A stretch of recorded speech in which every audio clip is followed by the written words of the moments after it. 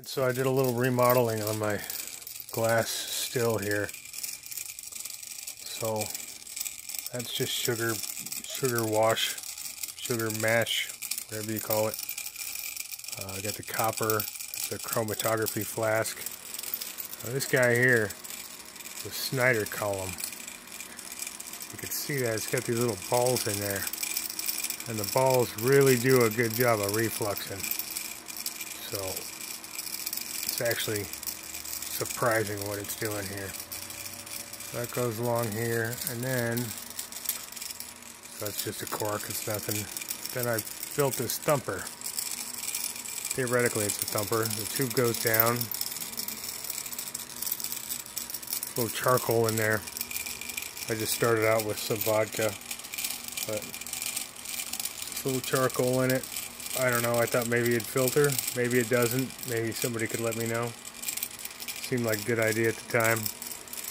Comes out of there. Figure why not have a little more copper, get rid of any sulfides or bad flavors.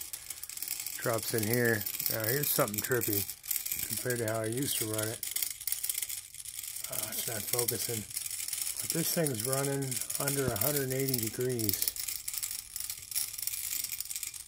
There it is right there, 178 degrees or whatever. So this thing's running cool on the far end compared to my old setup. Goes down the gram condenser right here. That's a little tricky thing I made myself. So that is a little baby hydrometer. I didn't make that. But this is called a reaction flask, which I made a parrot out of it by heating up and bending this nipple here that used to point straight up this way. So I heated it up, melted it, bent it down so that it would drain out so that you could still read this hydrometer, which is of course facing the wrong way because that's how things go.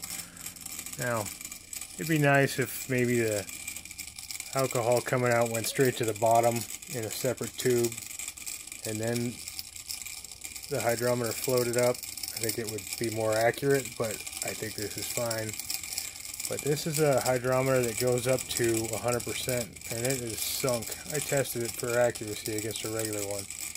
So apparently what I'm getting out of here must be awful close to 200 proof. I'll proof it again with a bigger, more accurate one, but I mean, I must be getting, 195 or better out of it.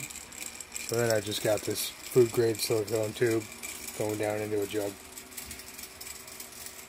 just to drain off.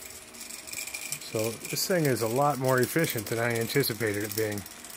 So for other things, when I run whiskey or brandy, then I'll put something in that thumper other than charcoal, and I won't use this Snyder column because that just gets the ABV entirely too high for anything with flavor. But for making some flavorless pure ethanol that you could probably use for fuel or water down and use for vodka, not a bad setup. I'm pretty impressed with it. It's doing a little better than I anticipated.